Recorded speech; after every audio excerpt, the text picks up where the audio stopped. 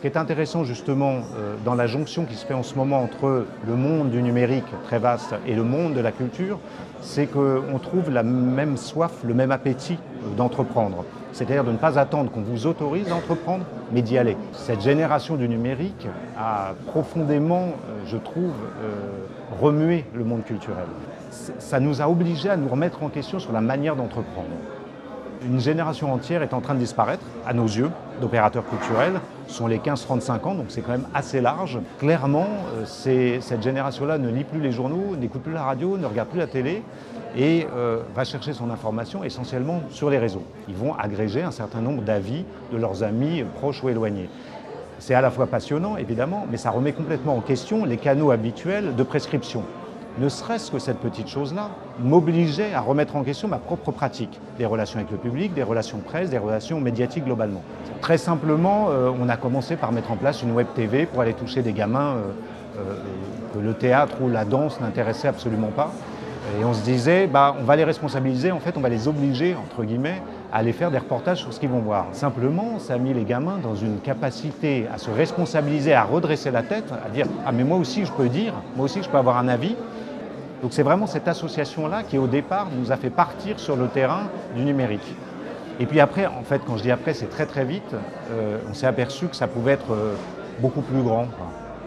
Ça pouvait être une fabrica numérique, parce qu'on a un établissement au Festival d'Avignon qui s'appelle la Fabrica.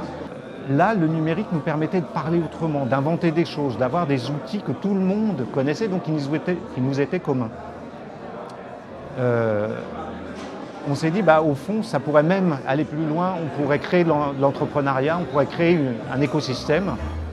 On a élargi à une métropole diffuse, c'est-à-dire que ce n'est pas une métropole comme Aix-Marseille ou comme Bordeaux, Avignon.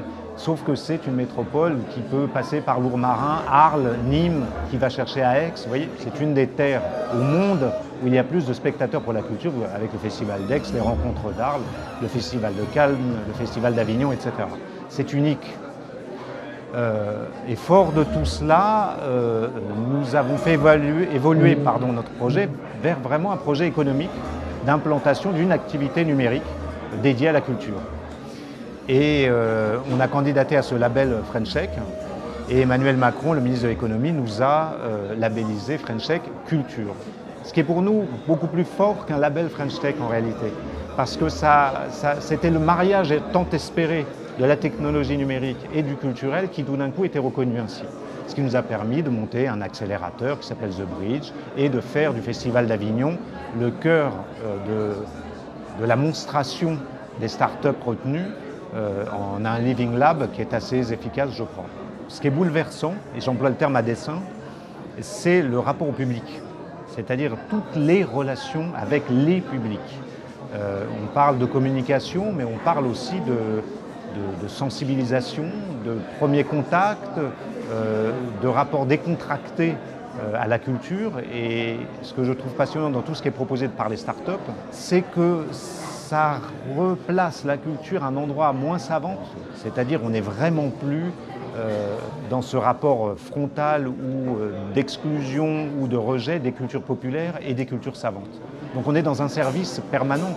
Le robot Ubi qu'on a fait venir l'année dernière, qui est un gadget pur, tout d'un coup, à partir du moment où ça permet à des gamins dans un hôpital de regarder un spectacle et d'intervenir, d'interagir avec des artistes, ça change tout. C'est-à-dire la technologie, elle est au service de l'empêchement physique, social, culturel, l'éloignement, quel qu'il soit. Donc c'est une multitude d'inventions qui nous permettent de penser, nous, opérateurs culturels, notre rapport au public de manière différente. Ça, pour moi, c'est un fondamental, parce qu'au fond, c'est tout un pan des relations avec le public qu'on cherche depuis des années qui pourrait basculer.